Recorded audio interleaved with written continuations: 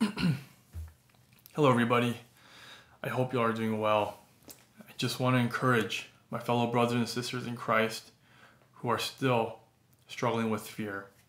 Some of you have been paralyzed with fear, unable to even leave your rooms, unable to enjoy the normal things in life, and unable to bear fruit and fellowship with believers in the way that you want to.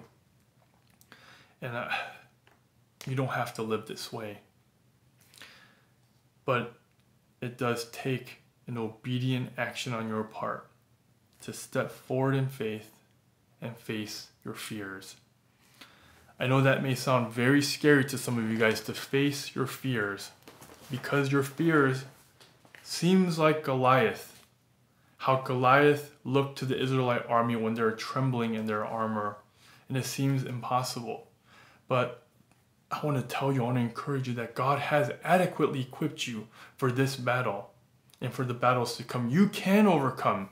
All you need to do is step out in faith, relying on the Lord Almighty to fight for you and to give you the victory over all your adversaries.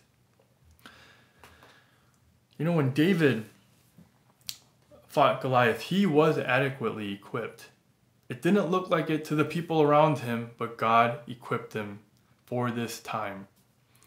The people around them actually offered him armor and sword, which was far too large for him, and it wouldn't have helped him. They meant well, but they thought these worldly solutions is what David needed to overcome Goliath. And in the same way, you may be facing similar things. People around you who means well and loves you are offering worldly solutions for your mental afflictions. And these worldly solutions are oftentimes, I would say always, not helpful, and they will not lead to real victory. Because when a Christian goes through severe mental afflictions, worldly weapons are useless. And so this is a weapon. We need weapons that'll actually tear down these strongholds which are causing the afflictions. 2 Corinthians 10:4-5 says, "The weapons we fight with are not weapons of the world. On the contrary, they have divine power to demolish strongholds. We demolish arguments and every pretension that sets itself up against the knowledge of God, and we take captive every thought to make it obedient to Christ." Do you realize that the Word of God says that we have the divine power to demolish strongholds? These strongholds are what is responsible for causing you these mental afflictions.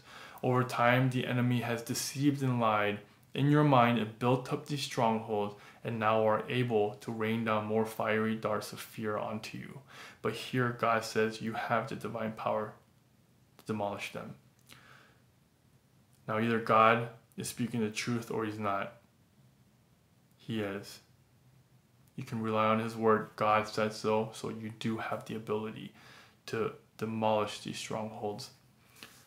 And what is the way to do this? He says, take captive every thought and make it obedient to Christ. The battlefield is in the mind. And when these thoughts come, these fears come, you are able, by God's grace, to take them captive, saying, no more fear. You have done enough, and it stops here. I will not be fearful anymore. I will ignore these lies because they are lies, and instead I will focus my mind on truth, which is from God. And when you have truth come in, it will set you free, and it will squash the lies. This is how strongholds are demolished. This is the divine power that comes from the weapons that we are able to fight with. 1 Samuel 17:45 said, David said to the Philistine, you come against me with sword and spear and javelin, but I come against you in the name of the Lord Almighty. No matter how scary things look, you must go against it with the name of the Lord Almighty as your source of power and your weapon and everything you need to overcome. That Philistine army probably laughed at David when he said that. He said, yeah, you're coming against me with this massive sword, spear, and javelin, but I'm going to come against you in the name of the Lord. A lot of Americans here would probably laugh at us for saying something like that too. They will say, you're going to try to fight my tank with your God? That's probably how they thought. But this is the exact kind of stance we must take. For God is real and He is for us and He's the one who fights for us. Don't let these things, these weapons of the enemy scare you. Go in the name of the Lord. And so when the devil comes against us with all his lies and deceptions, trying to cause us to fear, remember, you're not fighting him with your own intelligence or any skills or methods or whatever the world has to offer. You're going up against the devil in the name of the Lord Almighty. It is Him who fights for you. That is your main weapon and the only weapon you need. 1 Chronicles 20:15 says, do not be afraid or discouraged because of this vast army, for the battle is not yours, but God's. So I want you to understand these mental afflictions that you may be going through. This battle is not yours. The battle belongs to the Lord. That should take off all of the burden off of you. You don't need to figure it out. You don't need to have your own skills involved in this at all. You don't need to take care of yourself at all. God will take care of you. He will fight for you. And I know I need to clear this up because some people will say, Aaron, what do you mean? Are you just idle then? You do nothing? No, I'm not saying to be idle. Just like how David had to step forward in faith and rely on God to fight through him, you must do the same by stepping out in faith, and God will fight through you. You cannot be idle. But where does all the power come from? Where does all the security and victory come from? It's from God alone, none from you. None from your power or strength or skill. And so yes, you do need to go out as a vessel of God and make yourself available and be obedient to Him. But all of the victory comes from God alone. And we are up against the devil. And this is no ordinary foe. It's not like a really strong human being. This devil is very strong. Just look at Job. Once God gave him a little bit of freedom to do certain things, the devil was able to just kill people, was even able to cause really strong natural disasters and influence people to commit evil things against Job. So this is a strong adversary. And I know some of you may feel inadequate, and by yourself you are. But Romans 8:31 says, if God is for us, who can be against us? That is a key thing you should remember when you go up against the devil. It is God who is for you, and anyone against you does not stand a chance. No human being, no spirit, no nothing, when they go against you and God is for you, no one can stand before you. Because it is God who is for you. Simple truth that you can hang on to, and it's always true. I know we are soldiers of Christ.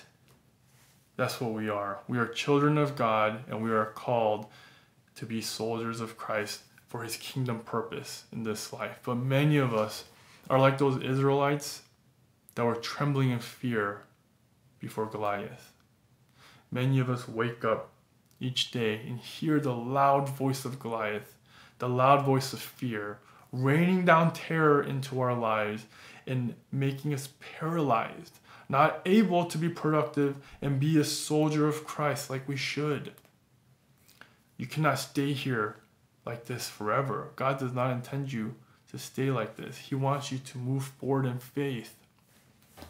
2 Timothy 1:7 says, for God has not given us a spirit of fear and timidity, but of power, love, and self-discipline.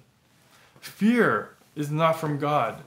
When you became a child of God, He gave you power, love, and self-discipline so that you can be a very effective soldier of Christ if you surrender and trust and let Him work through you. Romans 8:37 says, we are more than conquerors through Him who loved us.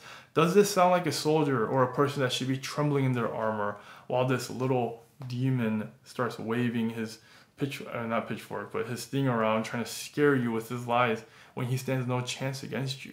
When God is for you and he says he fights for you and he has instilled power, love, and self-discipline in you and he's made you more than a conqueror, you have no business trembling. You have no reason to be fearful. Instead, move forward with confidence and in faith. So when you surrender and trust in the Lord Almighty to fight for you, he will strengthen you. He will have already equipped you to do what is necessary for victory to be yours. God is the one who brings you the victory.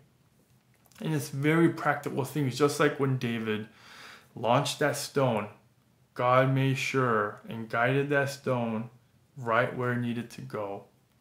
And so for you, when you live out of faith, when you are surrendering and trusting in God, he will have you engage the enemy in the right place, to put that shield up at the right time, to swing that sword of the Spirit at the right place at the right time, and he will give you the victory in all your battles that you will ever face. Surrender, trust, and rest is key, but also move forward in faith. Accomplish the things that God has laid out for you each day in faith. And finally, let it be today that you say, fear no more. This is where you stop. For I am taking a stand, and I know who's for me, and anyone against me has no chance.